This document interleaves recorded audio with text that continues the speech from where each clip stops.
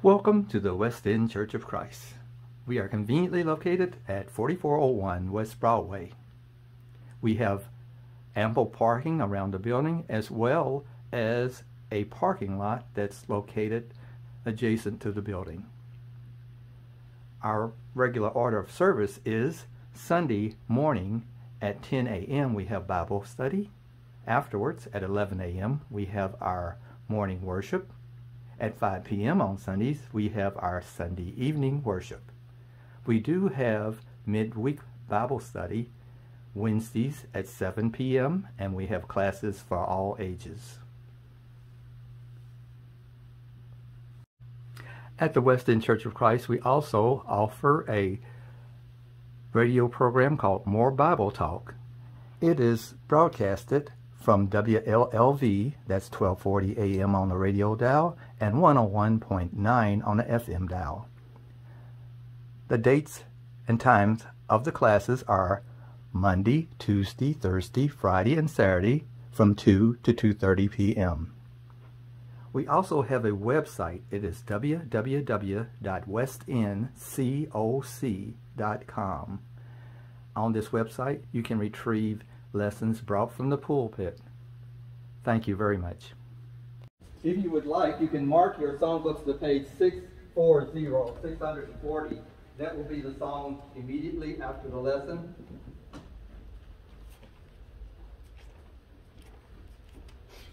Now, if you would, let us turn our songbooks to page 356, and if it's comfortable for you, please stand. 356.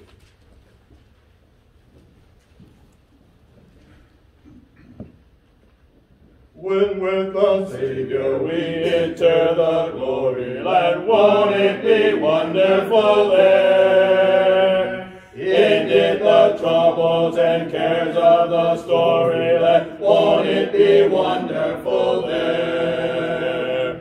Won't it be wonderful, wonderful there? Having no burdens to bear over there, joyously singing with heart bells all ringing. Oh, won't it be wonderful, wonderful there?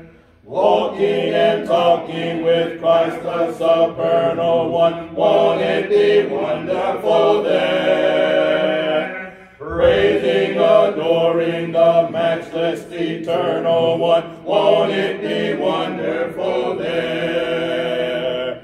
Won't it be wonderful, wonderful there? Having no burdens to bear over there, joyously singing with heart bells all ringing. Oh, won't it be wonderful, wonderful there? There where the tempest will never be sweeping us, won't it be wonderful there? Sure that forever the Lord will be keeping us, won't it be wonderful there? Won't it be wonderful, wonderful there? Having no burdens to bear over there, joyously singing with heart bells all ringing. Oh, won't it be wonderful there? Won't it be wonderful, wonderful there? Having no burdens to bear over there, joyously singing with heart bells all ringing. Oh, won't it be wonderful, wonderful there? Amen. Won't it be wonderful there?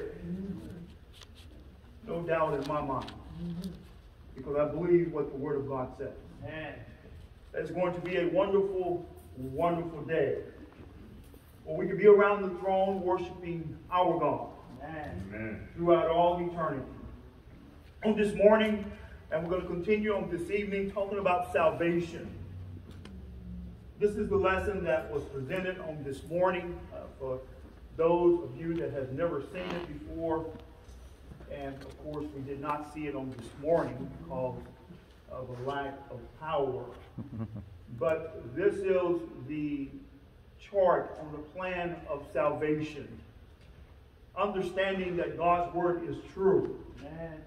That in order to adhere to it, you first must know who God is. And that is what we discussed this morning from Romans 10:17. Knowing who he is will allow you to believe in his son. Amen. And to do the things that are pleasing and acceptable unto him as well. Which will cause you to, or should, shall I say, because there are some that will not, to have a change of mind. Wanting to go in a different direction, repenting. Stated this morning that there are many of us that live lives that we are most definitely not pleased with. And not being pleased with something should cause you to want to change. And that change comes about by, again, turning away from those things and confessing who our Lord and Savior is, Jesus Christ. Knowing that, again, that is what the Word tells us that we need to do. And as we do that, we continue to be obedient and submit to baptism, because baptism saves. Mm-hmm. Now, does hearing save you? Yes. Does believing save you? Yes. Repenting? Yes. Confession? Yes. And most definitely we will not omit that God saves. Mm-hmm. Jesus saves. Holy Spirit saves. Amen. The individual that taught us the gospel saves. And we ourselves have a part to play in our salvation. Amen. So therefore we are obedient to baptism, and then we continue to study in order that we may grow. And the hope is that we live faithful until the very end, so that we may have salvation. Mm-hmm.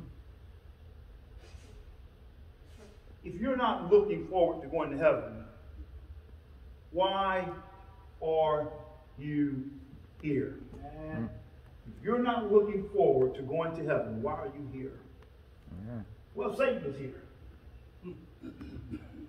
He wants to turn others away from the truth. He's a coward. He do not want to spend darkness and eternity alone. He's not going to be alone.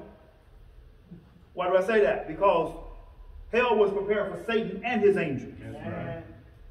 But there are so many people that desire to go in that direction. I was talking to an individual back in 1989. He was a satanic worshiper. But you know what he believed in, just as the devil and his angels believe in? God's Word. The book that they use in order to, don't even know the word, hard to explain, but the book that they use to worship the devil, that same book refers them back to the book. Because without God, there would not be a devil. Amen. Everything goes. But we have to understand, since the devil knows that there is a God,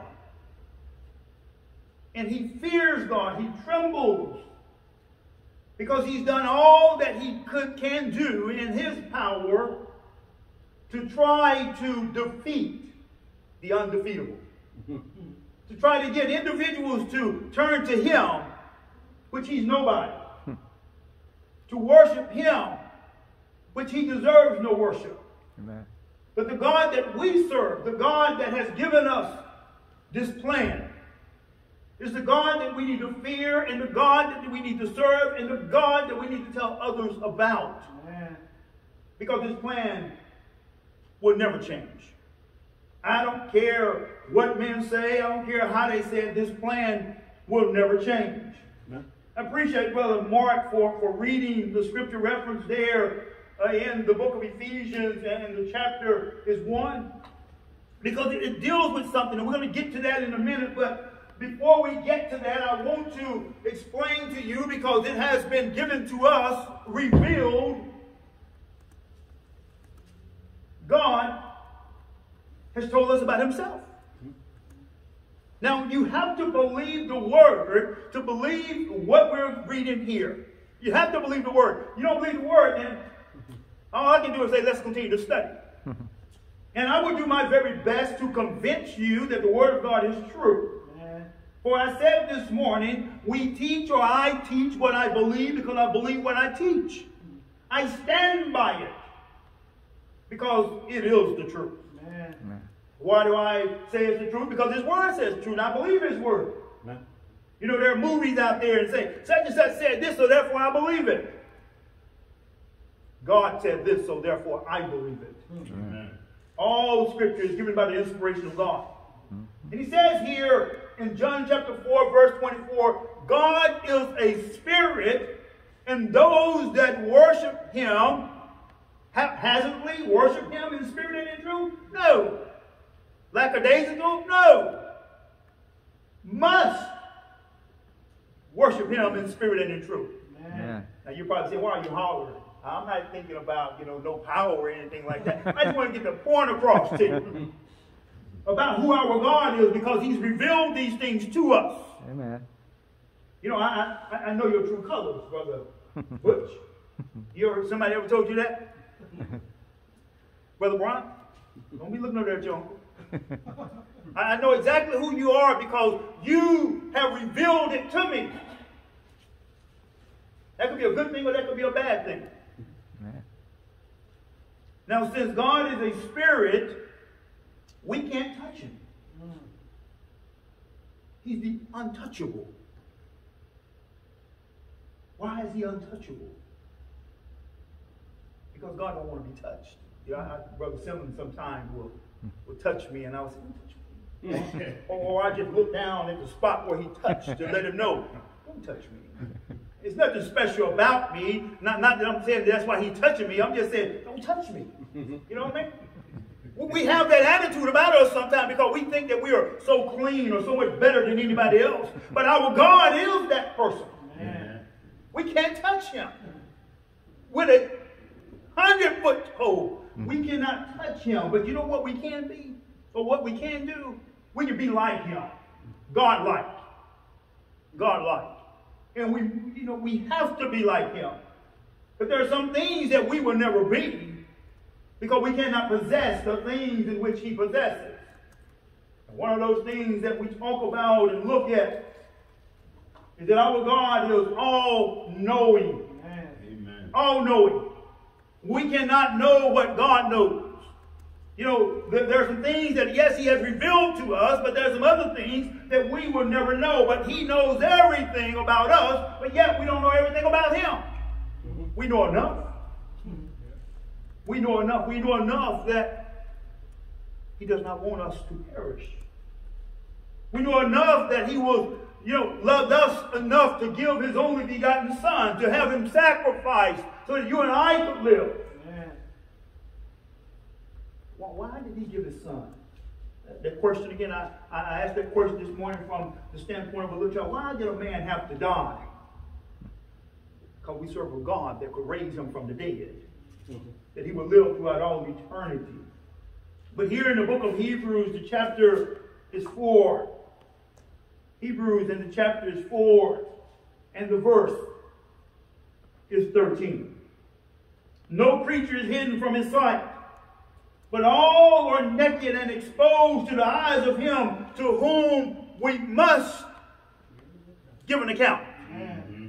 That word is again, must. All that worship him must worship him in spirit and in truth. All that worship him must give an account. And even those that will not worship him must give an account. Because he's gone. You ever created something? I asked you this question before. Have you ever created something and you flipped the switch and it didn't operate the way you wanted it to operate? What did you do?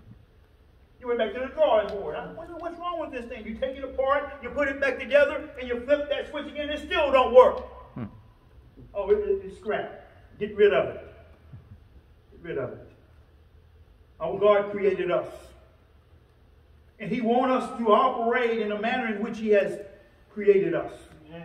And again, we're going to see that in just a moment. But I want you to know that He's all-knowing. He knows when you're not doing what you're supposed to be doing. He knows when you are acting the way you're supposed to act.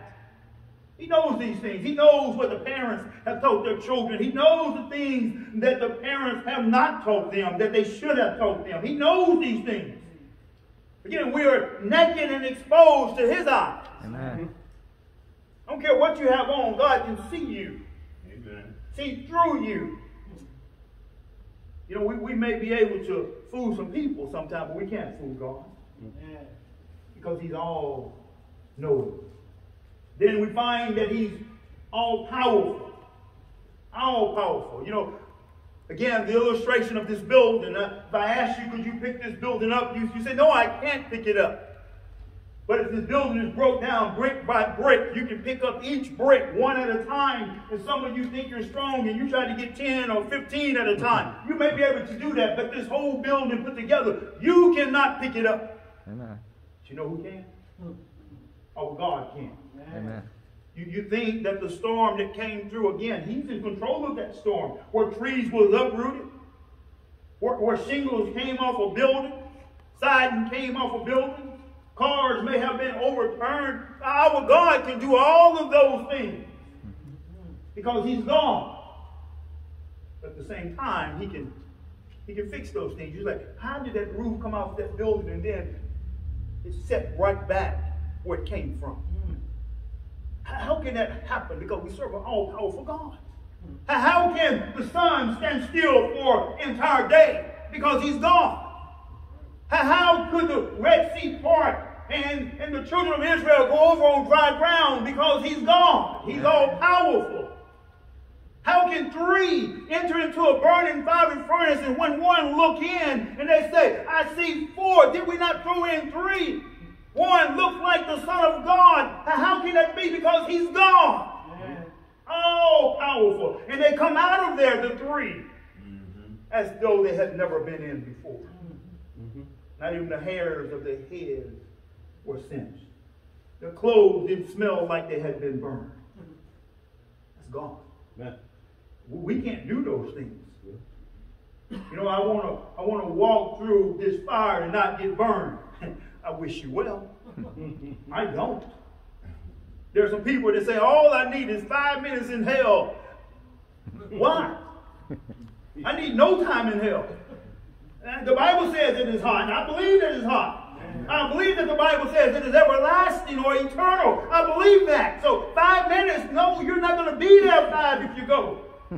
It's your eternity because we serve an all-powerful God. And remember again, it was not created for you and I, but it was created for the devil and his angels. In Jeremiah chapter 32, Jeremiah chapter 32, verse 17. Lord God, it is you who have made the heavens and the earth by your great power and by your outstretched arm. Nothing is too hard for you. Verse 27. Verse 27. Behold, I am the Lord, the God of all flesh. Is anything too hard for me? See, first, Jeremiah asked that question, you know. Is anything too hard for him? And then the Lord, you know, as Jeremiah prophesies here, the Lord says, there is nothing, or is there anything too hard for me? He asked that question. Is there anything too hard for him? No. Amen. I've gotten myself into a predicament and I can't get out. Call on God. Amen. He can get you out. You know, I'm in trouble and I'm running. Who are you running from? You know, instead of running from someone, you should be running to someone. You know, you fear the one that can destroy the body, but yet you don't have any concern about the one that can destroy both body and soul in hell. That's who you need to fear. Amen. Because he's all powerful. There's nothing too hard for him. That's the answer. Nothing is too hard for our God. Amen. Nothing. He's ever present. Mm-hmm. What do you mean he's ever present? He's here right now. Amen. He's with us right now. Mm-hmm. When we go home, he's with us. When we lay down at night, he's with us. When we rise in the morning, he's with us. When we go to our job, he's with us. When we go to the ends of the world, he is with us. Because he is God, he is everywhere. How many of you can be everywhere? You know, you call up your friend, you say, oh, I'm with you in spirit. I wish I was there in the flesh. See, our God is with us in the spirit. And he doesn't have to say, I wish I was there in the flesh. We know he is here. Because his word tells us that he is here. He's ever present. But when we tell someone, you know, I'm there with you in spirit. I may not be able to make it in the morning, but I'm there in the spirit. It's not doing you any good because your spirit cannot be in two places at the same time. Cannot be. Yeah, you may be thinking about, you know, I said I was there in the spirit, but I wonder what they are doing. God knows what we're doing.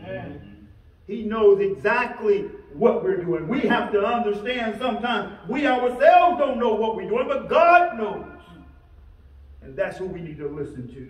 Amen. Psalm 139, verse 7 through 12. Psalm 139, verse 7 through 12.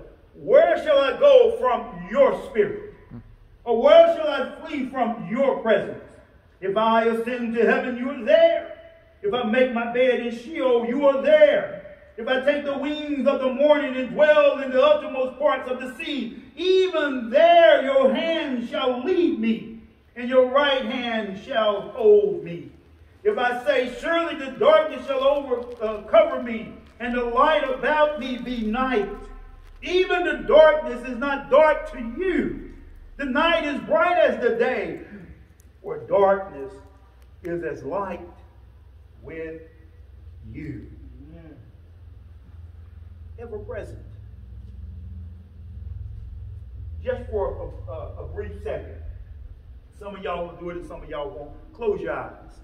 What did you see? That was a brief second there, Brother Woods. You can open them now. What did you see? It is a known fact when you close your eyes, 100% sure now, that you did not see anything. But our God can see everything. No matter where you go, he is there. Look what that says again. Even the darkness is not dark to you. Is not dark to you. The night is bright as the day, for darkness is as light with you. I'm going to turn the lights off. I'm going to hide from God. No, you're not. Amen. I'm in the garden. I'm going to hide from God. No, they didn't. He's there. He was there. He's here.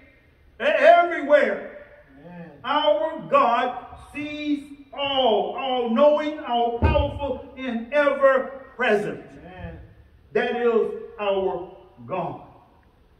But that's not all. He's ever just. See, man treats us all sorts of ways. Man don't care. You stand before a judge, and the judge knows good and well that you are guilty. But yet, because you are a member of some club, he says that you are innocent. That's not justice. It's not justice at all. And sometimes that individual is bribed. And they let you off. And then sometimes, you know, again, they know that you're innocent. Then they say that you're guilty. That's not the God that we serve. A lot of people say, I can't catch a break. No, but you can get into Christ. You can do what's right. The world still may treat you wrong, but God is going to treat you right. Psalm 89, verse 11 through 14. The heavens are yours, the earth also is yours. The world and all that is in it, you have founded them. The north and the south, you have created them. Tabor and Hermon, jealously, joyously praise your name. You have a mighty arm, strong is your hand, high your right hand. Righteousness and justice are the foundation of your throne. Amen. Steadfast love and faithfulness go before you. Now again, you walk into a courtroom, and there the scales are. And you see the blindfold. And it says that, say it loud. Justice is lying. Because everybody does not get a fair shake.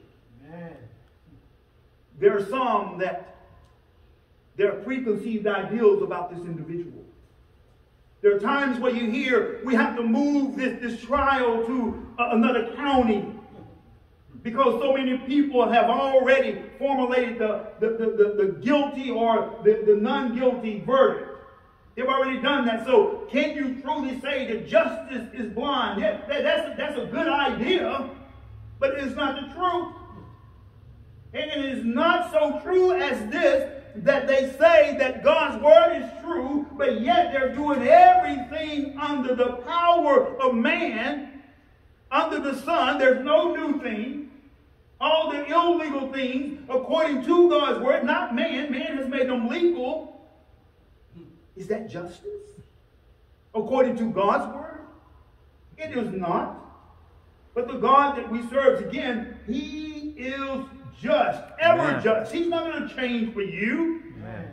Don't care how much money you have. Don't care about the color of your skin. He is not going to change what He has said for you. Again, verse 14. Righteousness and justice are the foundation of your throne. This is God's throne, not man's. Mm-hmm. When you enter into His courtroom, you better watch out. That's what they say about man. But when you stand before God, you better watch out. Steadfast love and faithfulness go before you. He's going to treat everybody right. He's impartial. If you're guilty, you're guilty. If you're innocent, you're innocent. Come judgment, there's not going to be, I think He's going to let me in. I know that I haven't done everything that I'm supposed to do. I think He's going to let me in. Don't think. If you have not done what He told you to do, if we have not done what He told us to do, we are not going to get in. Amen. An ever just God. But He's also ever holy. Amen. Here you find in Isaiah 6:3 and Revelation 4:8. It says it 3 times. We sing that hymn, holy, holy, holy. Mm-hmm. That's what it says here in Isaiah 6:3. Isaiah 6:3, because this is talking again about our God. Isaiah 6:3, it says, and one called to another and said, holy, holy, holy is the Lord of hosts. The whole earth is full of His glory. Now, these are the angels that are proclaiming this. And what we have done as men, we have adopted this. Because it is God's word. It is not going to change. If He was holy when they said it, He's holy today. Why? Because He will never change. He's the same God.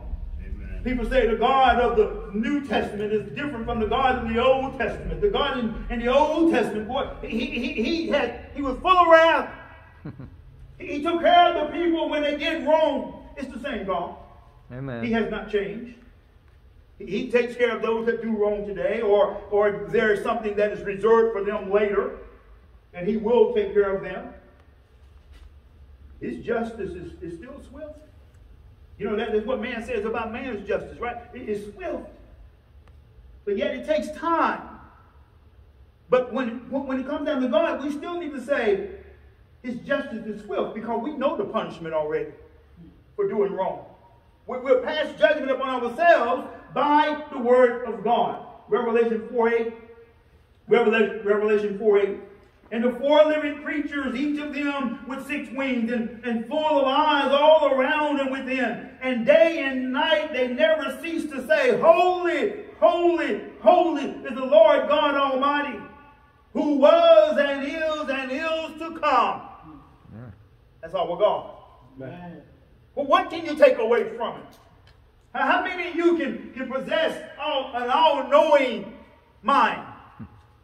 Not one of us. Amen. I knew you was going to say that. Oh, you just thought the right thing at the right time. All powerful. Can't nobody here knock me down. No, but there's somebody that can. There's somebody that can. See, we have to know who God is. Amen. I'm going to duck and I'm going to dodge and I'm going to get away from you. Not God, you won't. You may do it for man, but not God. How many of you have jumped quick to a conclusion about something? Not God. He knew exactly what Ananias and Sapphira had done, did he not? Even before they opened up their mouth. You know what did Peter say? You know, well, why has Satan did this to you? You know, you've lied to the Holy Spirit. You have not lied to man, but you have lied to God. They were just. Did Ananias and Sapphira get what they deserved for lying to God? Or are we going to get what we deserve when we lie to it? Or are we going to be holy as he's holy? We're going to do what is right. It was this great God who planned the scheme of redemption. And I'm not talking about some trickery here. I'm just talking about a plan. And revealed it to us in the scriptures. He's given it to us. He's given it to us. So we look. Yes, that would be good, wouldn't it? And go back to it. I'm going back. Well, he was good too. Y'all see that? Promise of redemption. Redemption, the action of saving or being saved from sin. And that's what redemption is all about. Are you willing to accept the promise? You know, this promise is not made by man, because what has man done with his promises? He's gone back on. See, God is not slack concerning his promises, as some men count slackness. But he's long-suffering to us, that not anyone should perish, but all should come to repentance. Are we willing to accept the promise of redemption? God has always had man's best interest at heart. Why has God done this to me? Why did God make me the way he made me? You know, those are those people that don't know no better that say things like that. Because they don't want to accept who they are, how God has made them. But God has always had our best interest at heart. Brother Mark again read that scripture reference from the book of Ephesians, chapter 1. Paul again is the writer here. And he says, an apostle of Christ Jesus by the will of God. See, God didn't call any of us to be apostles, but he called Paul on the road to Damascus. To go on to Damascus and listen to what a man by the name of Ananias would teach him. That he would be obedient unto the scriptures and be able to write what we're reading here today. He was baptized, added to the body of Christ by the Lord himself, according to the book of Acts chapter 2, verse 47. Grace to you in verse 2, and peace from God our Father and the Lord Jesus Christ. See, I'm not just Paul writing here saying, oh, I'm just writing this to be writing to you. I'm writing because this is coming from God. This is coming from Jesus. He said, blessed be the God and Father of our Lord Jesus Christ, who has blessed us in Christ with every spiritual blessing in heavenly places, even as he chose us in him before the foundation of the world, that we should be holy and blameless before him in love. Verse 5, he predestined us for adoption as sons through Christ Jesus, according to the purpose of his will. Man was not predestined, but the plan was. And still is today. It's God's plan. Not according to man, but it is God's plan.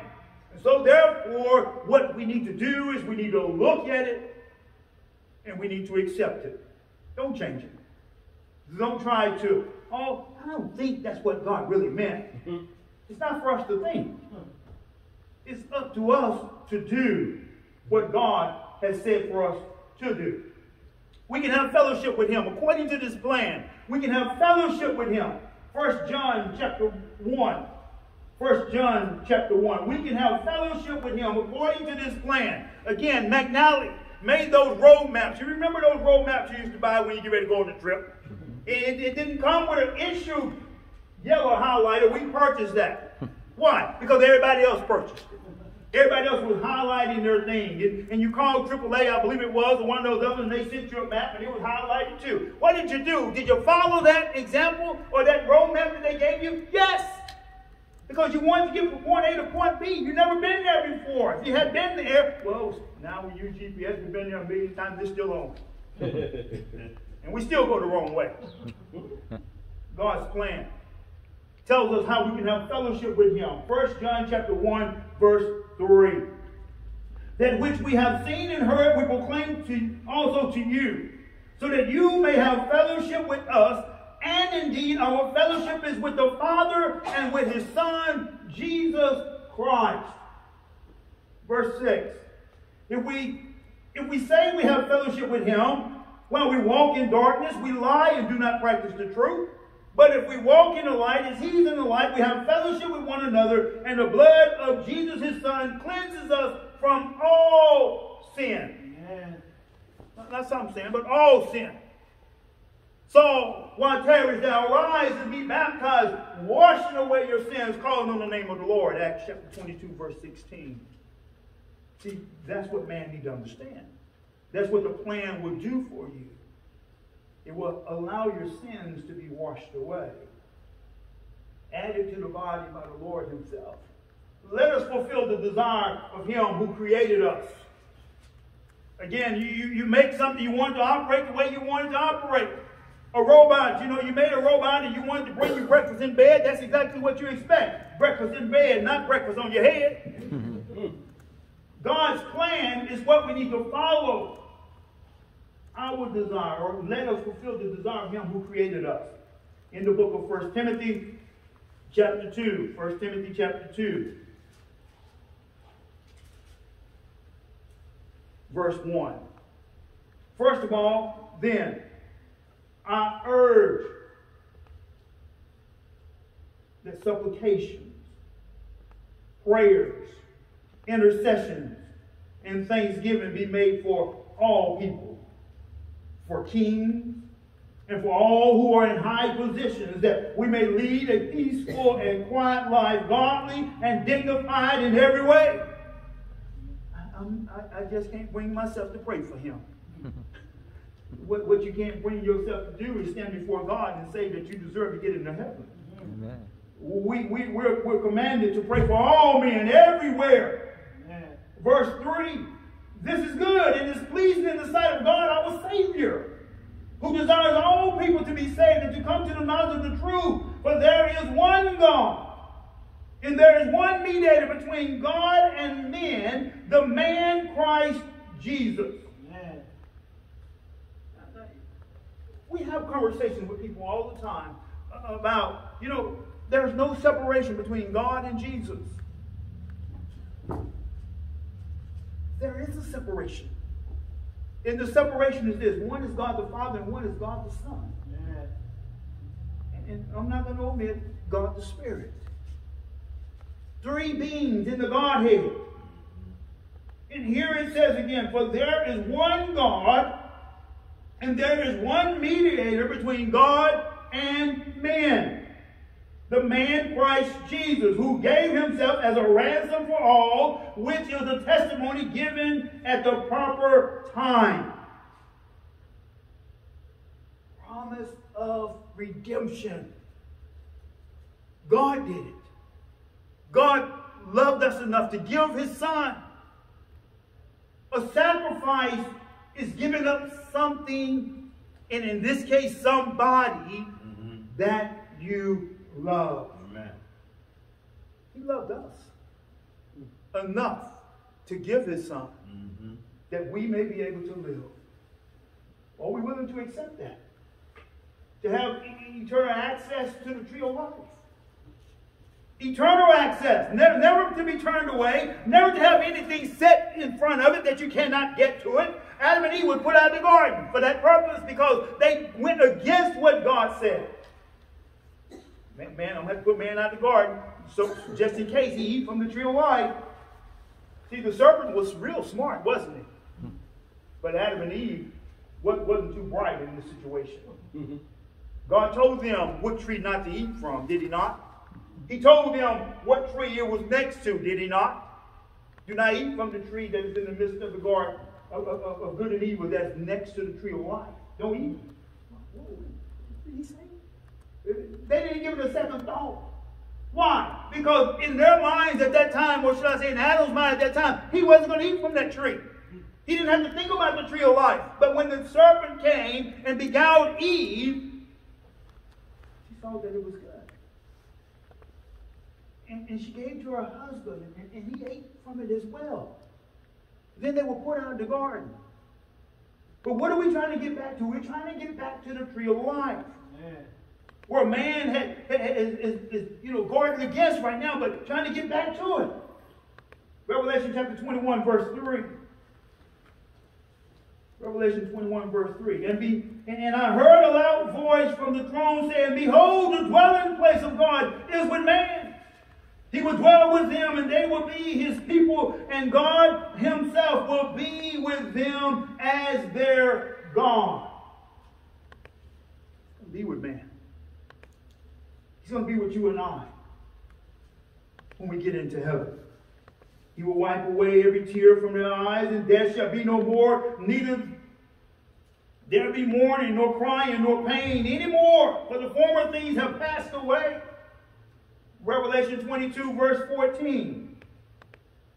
Blessed are those who wash their robes, so that they may have the right to the tree of life, and that they may enter the city by the gates. See, we can't sneak in. Enter the city by the gates. There's one entrance into heaven. Remember again, it is through our Lord and Savior Jesus the Christ. And we must follow what the Word says in order to be able to get there. And the only way we're going to get there is if our work is pleasing to God. We will find rest. Only if our work is pleasing to God. Ecclesiastes chapter 3, verse 9 through 14. Ecclesiastes chapter 3, verse 9 through 14. What gain has the worker from his toil? I have seen the business that God has given to the children of man to be busy with. He has made everything beautiful in its time. Also, he has put eternity into man's heart. Yet so that he cannot find out what God has done from the beginning to the end. I perceive that there is nothing better for them than to be joyful and to do good as long as they live. Also, that everyone should eat and drink and take pleasure in his own toil. This is God's gift to man. I perceive that whatever God does endures forever. Nothing can be added to it, nor anything taken from it. God has done it. So the people fear him. That which is has already been, that which is to be already has been. And God seeks what has been driven away. There is a place that has been prepared for you and I. Are we willing to accept it? Are we willing to do what is right before God? If not, why not? If not, why not? This purpose, again, is exactly what God wants us to have. Exactly the things that God wants us to do. So maybe you're here this evening, you're not a child of God. You're not part of the family of God, and you want to become part of it. Remember again the plan of salvation. That you come and you make that confession that you believe that Jesus Christ is the Son of God. That you be immersed in the watery grave of baptism, washing away your sins, rising to walk a newness of life, living a life that is pleased to him, so that in the end you may hear, enter in, my good and faithful servant. There are some that have strayed away. There are some that have fallen short. We're asking you this evening to come back. We're praying that you may come back before it's everlasting too late. If you're hearing your subject, we ask you to please come as we stand and sing the invitation hymn. Softly and tenderly Jesus is calling, calling for you and for me.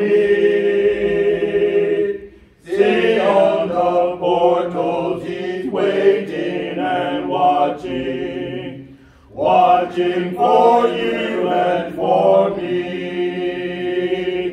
Come home, come home, come home, come home. Ye who are weary, come home. Earnestly, tenderly, Jesus is calling, calling. Oh, sinner, come home. Why should we tarry when Jesus is pleading, pleading for you and for me? Why should we linger and heed not his mercies, mercies for you and for me? Come home, come home, come home, come home. Ye who are weary, come home. Earnestly, tenderly, Jesus is calling, calling. Oh, sinner, come home. Time is now fleeting, the moments are passing, passing for you and for me. Shadows are gathering, deathbeds are coming, coming for you and for me. Come home, come home, come home, come home. Ye who are weary, come home. Earnestly, tenderly, Jesus is calling, calling. Oh, sinner, come home. Oh, for the wonderful love he has promised, promised for you and for me. Though we have sinned, he has